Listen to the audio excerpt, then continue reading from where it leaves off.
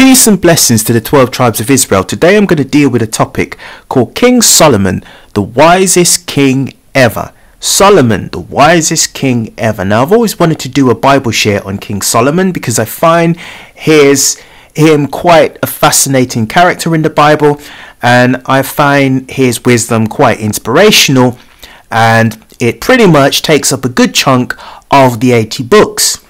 And anytime you need an answer on a question, it is wonderful to know that you can just go into Solomon, i.e. Ecclesiastes. You can go into Proverbs, you can go into the wisdom of Solomon, you can go into the wisdom of Song. I think it's Solomon of Song, I think it's called Song of Solomon.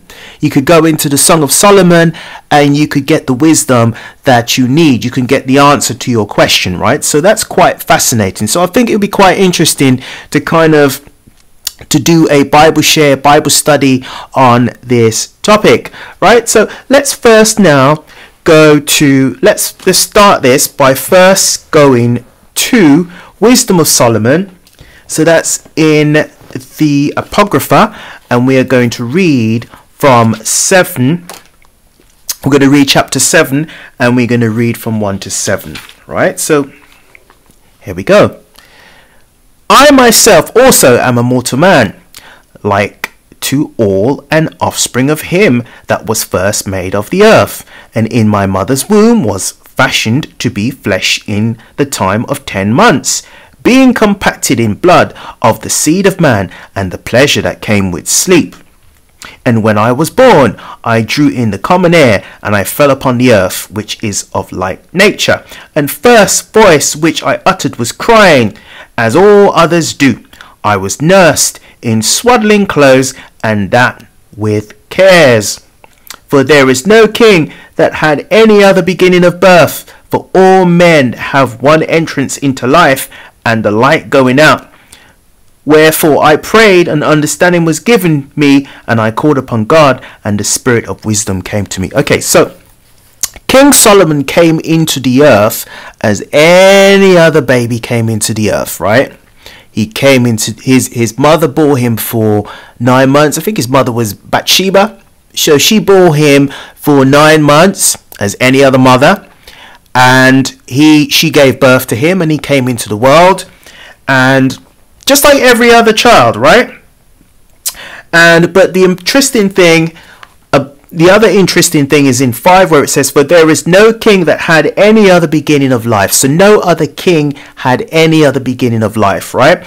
6, for all men have one entrance into life, and the like going out, right? So everybody is born into this world via a mother. Okay, so let's carry on. Wherefore I prayed, and understanding was given me. I called upon God, and the spirit of wisdom came to me. Okay, so the Most High blessed Solomon with wisdom, right? So he was given wisdom from birth, right? He called upon the Lord, and the Lord gave him the wisdom that he needed, right? So that translates to all of us, really. I mean, if we need wisdom, we just cry out to the Lord, we pray to the Lord, and we ask the Lord for understanding. If we're a bit confused, if we don't know whether something is true or not, we're not able to discern it effectively, then we pray to the Most High and we ask him, is this true? And then the Lord will surely give us the answer that we need. It may not come at that particular time, but eventually the Most High will give us an answer. So that was how he entered the earth. So he didn't enter the earth any other way, right? So he came into the earth as any other child came into the earth. So let's now go deal now with his reign, right? So we're going to deal now with his reign. So we're going to go to 1 King 2, and we're going to read from 1 to 4. So we're going to go to 1 King 2, and we're going to read from 1 to 4. Now the days of David drew nigh that he should die, and he charged Solomon his son, saying, I go the way of all the earth. Be thou strong therefore, and show thyself a man. And keep the charge of the Lord thy God, to walk in his ways, to keep his statutes and his commandments and his judgments and his testimonies, as it is written in the law of Moses, that thou mayest prosper in all that thou doest, and whithersoever thou turnest thyself, that the Lord may continue his word which he spake concerning me, saying, if thy children take heed to their way, to walk before me in truth with all their heart and with all their soul, there shall not fail thee, said he, a man on the throne of Israel. Right, so David was a man after the Most High's own heart. So the Most High had a soft spot for David, and therefore David is passing the banter. He's passing the banter to his son Solomon, and he's warning Solomon, and he said that you must stay close to the Most High and you must be obedient. Right, so let's now go from there. We're going to stay in 1 Kings 2, but we're going to read from 10 to 13. So David slept with his fathers and was buried in the city of David. And the days that David reigned over Israel were 40 years. So he only reigned for 40 years. I mean, 40 years is a long time, really, when you think about it. 7 years reigned he in Hebron, and 33 years reigned he in Jerusalem. So he spent most of his reign in Jerusalem. Then sat Solomon upon the throne of David his father, and his kingdom was established greatly. And Adonijah, the son of Haggith, came to Bathsheba, the mother of Solomon, and she said, comest thou peaceably? And he said, peaceably. Okay, all right. Okay, so we're going to leave that one there. So basically what we wanted to get from that is that he spent most of his time in Jerusalem, which is 33 years, and in all he spent 40 years on the throne, right? So let's now stay in Kings, and we're going to move over to chapter 3, and we're going to read from 1 all the way down to 15, right? And Solomon made affinity with Pharaoh the king of Egypt, and took Pharaoh's daughter and brought her into the city of David, until he had made an end of the building his own house, and the house of the Lord, and the wall of Jerusalem round about. Right, so let's give some edification. So he was supposed to build a house for basically the temple for the Most High God, right? So he promised to build a temple, and his father told him to build a temple for God, right? So he was building this temple, and he did get to finish the temple, right? So that's just a little bit of a backstory to the story, right? So let's continue. Until he had made an end of the building his own house, and the house of the Lord, and the wall of Jerusalem round about. So there was 2 houses that he built, right? So there was a temple, and he built a house for himself, right? 2. Only the people sacrificed in high places, because there was no house built unto the name of the Lord until those days. And Solomon loved the Lord, walking in his statutes of David his father, only to be sacrificed and burn incense on high places. And the king went into Gibeon to sacrifice there, for that was the great high place. 1,000 burnt offerings did Solomon offer upon the altar. In Gibeon the Lord appears to Solomon in a dream by night, and God said, ask what I shall give thee. And Solomon said, thou art showed unto thy servant David my father great mercy, according as he walked before thee in truth, in righteousness, and in uprightness of heart, and with thee. And thou hast kept for him his great kindness, that thou hast given him a son to sit on his throne, as it is this day. Right? And now, O Lord my God, thou hast made thy servant king instead of David, my father, and I am but a little child. I know not how to go out or come in, and thy servant is in the midst of thy people which thou hast chosen, a great people that cannot be numbered nor counted for multitude. So that great people that cannot be numbered nor counted for multitude are the children of Israel, right? Give therefore thy servant an understanding heart to judge thy people, that I may discern between good and bad. For who is able to judge this, thou so great a people? 10. And the speech pleased the Lord, and Solomon had asked this thing. 11. And God said unto him, because thou hast asked this thing, and hast not asked for thyself long life, neither hast asked riches for thyself, nor hast asked the life of thine enemies, and hast asked for thyself understanding to discern judgment. Behold, I have done according to thy words. Lo, I have given thee a wise and understanding heart, so that there was none like thee before thee, neither after thee shall any arise like unto thee. So Solomon asked for wisdom. He didn't really ask for selfish things or self-centered things, right? So he asked for wisdom, which is understanding of the Most High and his commandments and his mindset, right?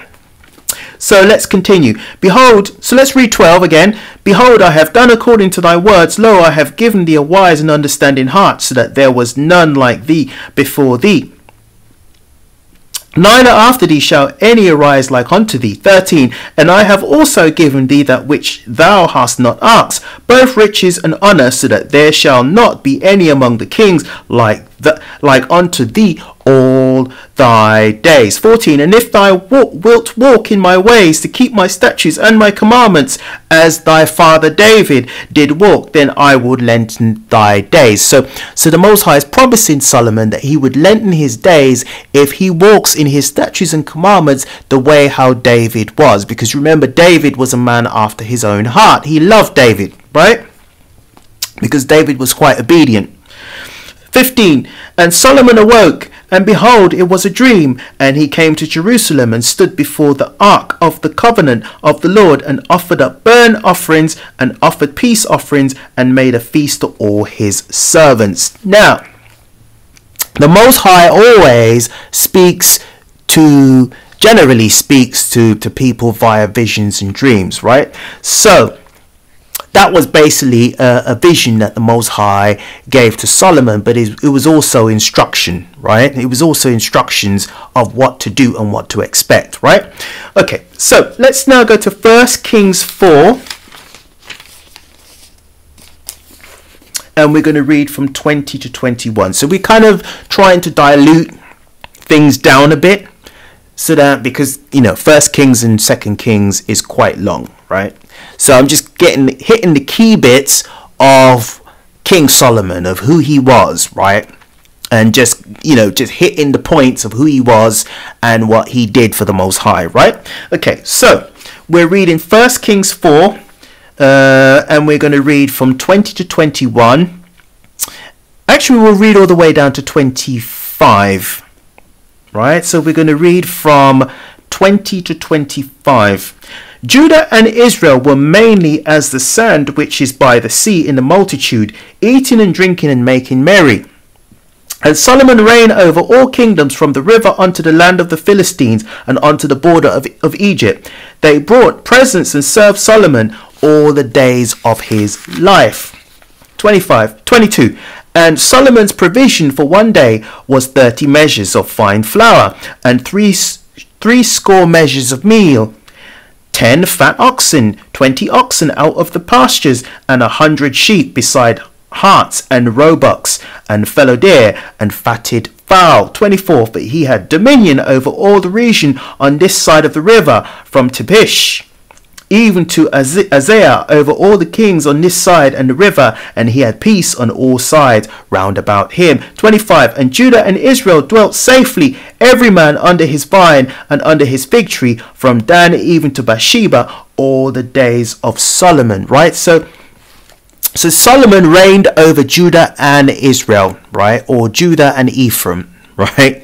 So he reigned over all the 12 tribes of Israel, right? So let's skip all the way down to 25 to 29. We're going to skip all the way down to 29.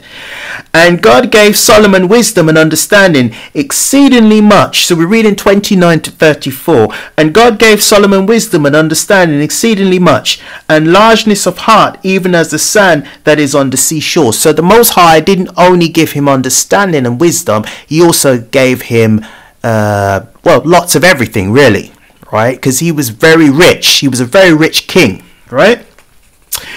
Let's read 29 again. And God gave Solomon wisdom and understanding exceedingly much, and largeness of heart, even as the sand that is on the seashore. 30. And Solomon's wisdom excelled wisdom of all the children of the east country, and all the wisdom of Egypt. Right? So 31. But he was wiser than all men, than Ethan the Israelite, and Heman, and Kalkal, and Dada, the sons of Mihal, and his fame was in all nations round about. 32. And he spake 3,000 proverbs, and his songs were 1,005. Right, so basically those were the songs of Solomon and the proverbs. So those were the words of wisdom as recorded in the Bible, right? So he wrote all of those, right? And he spoke of trees, from the cedar tree that is Lebanon, even unto the hyssop that springeth out of the wall. He spake also of beasts, and of fowl, and of creeping things, and of fishes. And there came all people to hear the wisdom of Solomon, from all kings of the earth which had heard of his wisdom. So all sorts of kings and queens, because Sheba heard of Solomon, and she came to stay with him for a bit, to see who is this wise king. So she came to see him, but all sorts of kings were coming to see him because he had so much wisdom. Let's read 34 again. And there came all people to hear the wisdom of Solomon, from all kings of the earth which had heard of his wisdom. Right? So let's go back to the wisdom of Solomon, to just buttress that point of him being the wisest king. So we're going to go back to Songs of Solomon, or Wisdom of Solomon. We are going to go to Wisdom of Solomon, and we're going to read 7, and we are going to read from 17 to 21. But he hath given me certain knowledge of the things that are, namely to know how the world was made, and the operation of the elements. Right. The elements just means just things like how the world spins, and that kind of thing. When it has an axis or not. There's certain things like that. Right. The elements. And the operation of the elements, the beginning, ending, and midst of time. So the Most High showed Solomon the beginning and the Middle Ages and the ending, right? So he showed him the beginning of the world, right? So when all the people were created, and Adam and all that stuff, he showed him all of that. And he showed him the Middle Ages, when Israel ruled Europe during the Middle Ages. It's called the Middle Ages, which is the midst of time, right? That's why it's called the Middle Ages, right? And he also showed him the ending. The ending is now, right? So what's happening now? Because we're now at the end, right? So he showed him what's happening now, and obviously he showed him when Christ was due to return. So he showed him all these things. He showed him everything, right? The beginning, ending, midst of times, the alterations of the turning of the sun, and the change of seasons. So he showed him the sun and the changing of seasons, and how the world changes the seasons, and all the intricate things that we don't know. He showed Solomon, right? The circuits of years, and the position of the stars, the nature of living creatures, and the furies of wild beasts, the violence of winds, and the reasonings of men, the diversities of plants, and the virtues of roots, and all such things as are either secret or manifest, them I know. So Solomon is proclaiming he knows all of these things because the Most High showed him these things. So that's why he was the wisest king, because the Most High was speaking to him, right? The Most High was speaking to him constantly. Okay, so that's why he was the wisest king. So let's now go back to 1 Kings 4, and we are going to go to, so we read from 29 to 34. So he was the wisest king. So we are now going to go to, and the important thing to take from that scripture, from 1 Kings 4, is that it says that he wrote 3,000 proverbs and 1,005 songs. So let's go there again. So we're going to go to where he says how much he wrote. Here we are. So it's in 32. So 1 Kings 4:32. And he spoke 3,000 proverbs, and his songs were 1,005. So it actually says that he wrote 3,000 1,000 proverbs and 1,005 songs, right? So that was his written wisdom. Okay, right, so let's now go to 1 Kings, and we're going to read 23. So we're going to purchase the point again about his wisdom. So we're going to go to 1 Kings 10. So we're going to go to 1 Kings 10, and we will read 23. So King Solomon exceeded all the kings of the earth for riches and for wisdom, and all the earth sought to Solomon to hear his wisdom, which God had put in his heart. So we're reading on from there. Let's read on a bit. And they brought every man his present, vessel of silver and vessels of gold, and garments and armor, spices, horses, mules, a rate year by year. So they weren't only coming to see him, they were actually bringing him stuff too, because they wanted to hear wisdom, right? So they obviously, a lot of the people that were seeing him were kings, right? So they were coming to hear his wisdom. So if they had a problem, they would just go to Solomon, and Solomon would just give them the answer, right? And Solomon gathered together chariots and horsemen, and he had 1,400 chariots and 12,000 horsemen, whom he bestowed in the cities of chariots and with the king of Jerusalem. And the king made silver to be Jerusalem as stones, and cedars, and made he to be as the sycamore trees that are in the vale for abundance. Okay, all right, so we're going to skip that bit. So the important thing to take from that is it says that Solomon exceeded all the kings of the earth for riches and for wisdom. So he was the richest king that ever lived, right? And he was the wisest king ever lived.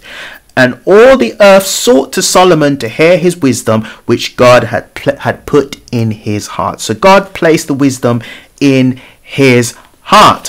So let's now go to 1 Kings.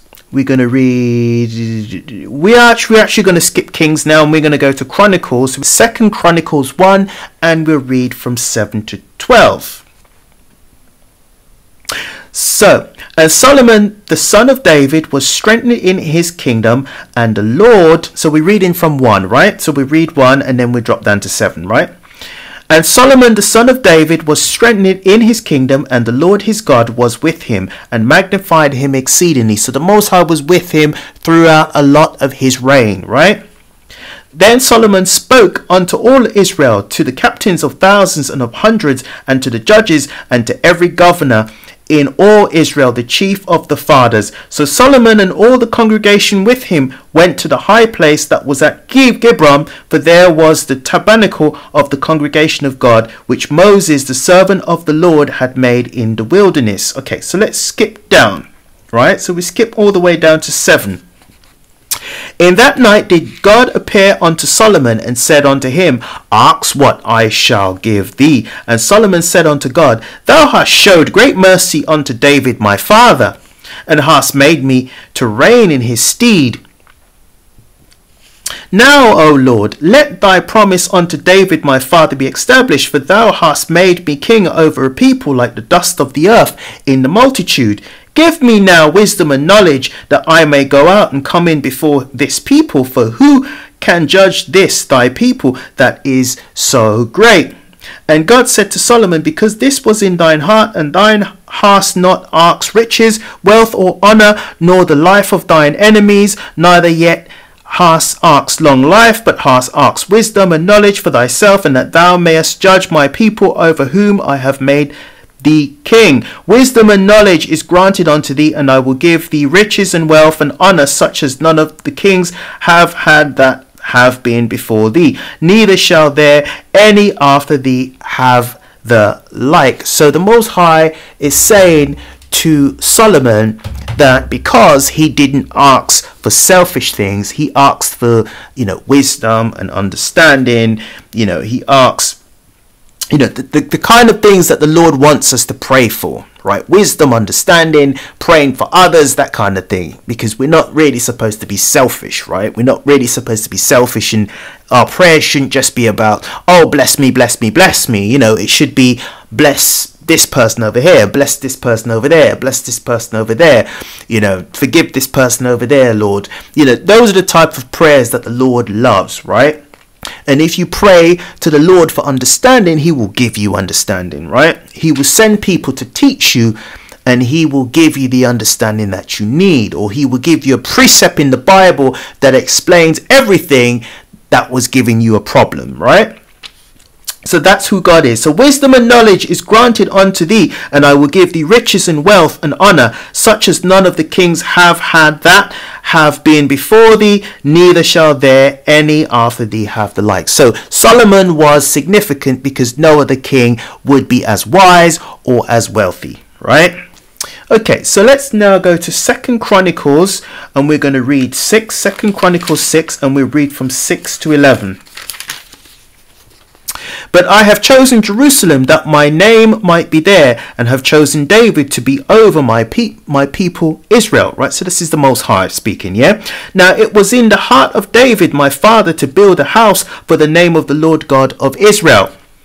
But the Lord said to David my father, for insomuch as it was in thine heart to build a house for my name, thou didst well in that it was in thine heart. Right, so David's heart was to build a house, a temple for the Most High, right? Notwithstanding, thou shalt not build a house, but thy son which shall come forth out of thy loins, he shall build a house for my name. So the Most High said, David, you don't build that temple, I will pass it to Solomon and he will build it for me.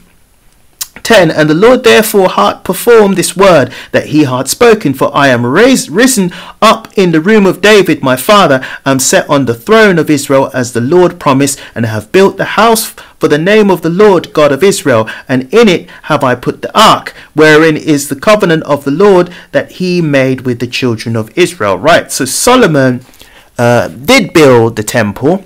He did build, I think he built about 2 houses, one for himself and a temple for the Most High, right? And inside of the temple was the Ark of the Covenant, right? And obviously the tables of the law, right?